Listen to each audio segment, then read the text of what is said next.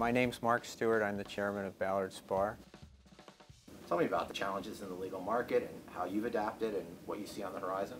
When I started at the firm as an associate, I, like all the other associates, said if we were going to be successful as lawyers at Ballard Spahr, we would inherit clients. The firm had a number of clients that had been with them for years, and if we did our job and we worked hard, someday that client would be our client. And that's just not the case anymore. Clients are under, we know this, extreme financial pressure. So we have to bear some of that risk. They need to see that we have skin in the game and we are with them. And so that changes the economics for a law firm.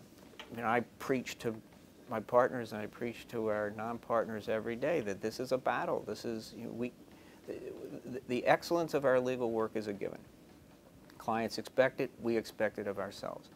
Beyond that, what are you going to do? You're going to have to be creative, you're going to have to get results, you're going to have to get them in a way that maybe clients wouldn't have to surprise clients with your creativity and how you're going to get to the result they want. And that is the biggest change, and I don't see our going back to the old way.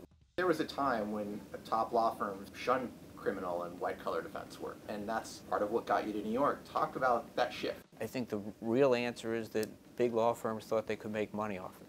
The big firms didn't want to sully their hands with dealing with criminals. I guess that's the way they saw it back then. The lines have blurred between what was traditionally white-collar and what is now litigation and regulatory help, and at the same time, it is an area of extreme importance to our clients.